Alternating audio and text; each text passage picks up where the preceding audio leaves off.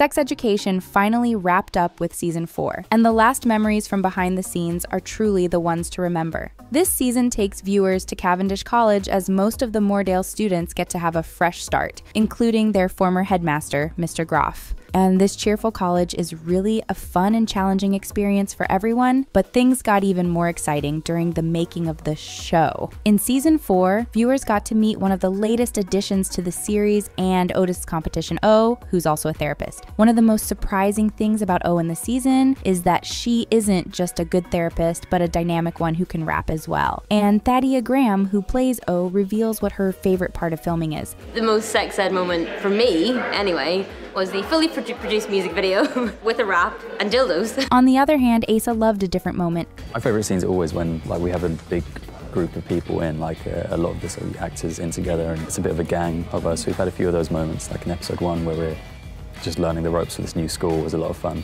You will be shocked to find out that one of Asa's favorite moments in the show is the embarrassing scene where Otis exposes his private pictures to the school while giving a very awkward speech. He also especially enjoys the bike scenes. They feel very sex ed to me, so me and Shooty, whenever we're riding downhill on our bikes having conversations, that feels like classic sex ed. Over the years, Otis's house has served many great purposes and has held some fond memories for the characters and even the viewers as well. The home definitely featured in season 4, but with a different vibe, as Jean tries hard to balance her life between working and caring for her new baby, Joy. So Asa takes us through the studio where many of the scenes were shot, starting from his house in the show. Otis showed how the setup for many locations in episode 8 was shot without letting out many details that could spoil the last episode for the viewers. From behind the scenes shots, you can also get a glimpse of the character's wardrobe. And even though you are already familiar with some of these styles, it was still an exciting challenge for the costume designers to pull together on set, and here's why. Yes. Because it was really exciting, because obviously we've come in new this year.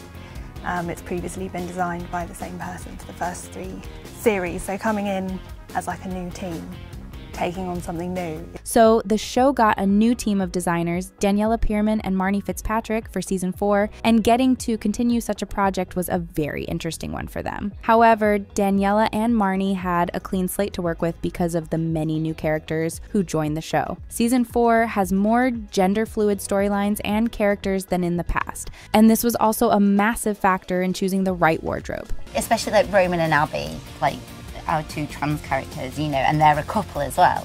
So we've had fun with kind of a sort of matching stuff with what they wear. And you might already know the influencers who motivated some of Abby and Roman's wardrobe. I kind of had this influence, this couple on Instagram called the Young Emperors, and they kind of mirror each other's looks, so we kind of played around with that a bit, didn't we? Aside from that, the clothes that Abby and Roman wear have to be environmentally friendly, considering how Cavendish takes plants and keeping the environment green very seriously. So all of these were seriously considered before actually dressing up the cast for their roles. Speaking about clothes, one of the most iconic looks this season was Eric's outfit for the queer party. And just like how Eric had some of his best fun in it, the designers also enjoyed making the outfit. Although there are many changes to wardrobe this season, Otis still kept his coat from the beginning of the series. Otis' wardrobe may have remained the same, but he went through some unprepared switches this season, starting from being challenged by O. Then he also got into a long-distance relationship with Maeve, and that really affected him. At the same time, Eric was growing distant from him, and all these weren't easy for Asa to portray during filming, but Asa is happy to see Otis find his voice. Another essential detail behind the scenes is the looks that the characters wear throughout the season. So they always have each face mapped out and photographed so they can be portrayed on screen. As you can see, that's the different looks Maeve wore this season. Don't forget that she went through many roller coasters of emotions, from being rejected by her writing tutor to having a hard time with her relationship and dealing with her mom's overdose. All these emotions have their unique looks and makeup.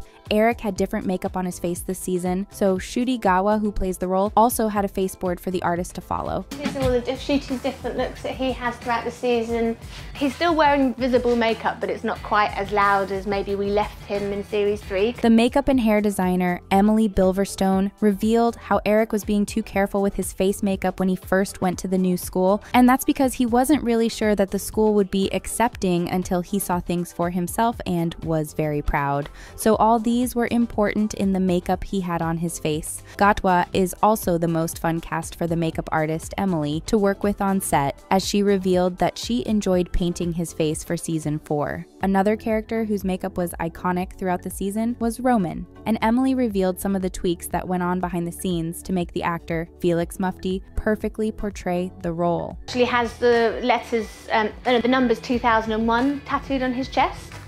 But obviously that's a bit of giving a game away of how old he is. So we needed to adapt the tattoo that said 2001, and the best way that we could adapt it was to put the 2 into an A and then the 2 zeros into a double B. So for 2001 not to show up in his character's chest, the makeup artist had to turn the 2 to A and the 2 zeros to form B so it could spell out Abby, which makes sense and shows Roman's love for his girlfriend, Abby. However, the most dramatic makeup on set goes to Abby, who Anthony Lexa portrays. Abby's pink hair stands out, but the actress is a natural brunette. And to achieve that color, a colorist was contracted and they had to stay throughout the filming to maintain the hair color. The set is usually filled with a lot of things and people because most of the scenes in the season get filmed simultaneously. So it's an ever-moving sort of process with people scattered all over the place. They actually do move around a lot, and the location manager, Dion Dupreez, revealed that the logistics aspect is very delicate. No day is the same. You know, as I said, we've always got, at any given sort of day of the week, I've got some of my team out prepping or striking a location elsewhere, while we have got probably 1 or 2 locations being filmed at. And they really have to be everywhere at once so as to get every set ready before the cast finish using another location. The crazy thing about the location and filming of any scene is that it has to be approved by the director and costume designers before anything can be set up, and that's because the set's one of the things that actually determines what happens in a scene. In the season, viewers saw Maeve in America, but the whole crew didn't have to fly to have this filmed. The art director, Christina Tom, explained how this was achieved behind the scenes, saying, "We had to learn to bring America to Britain basically for real this time, so we had some huge, amazing cars, American old cars, and brought in, obviously, the usual Americana.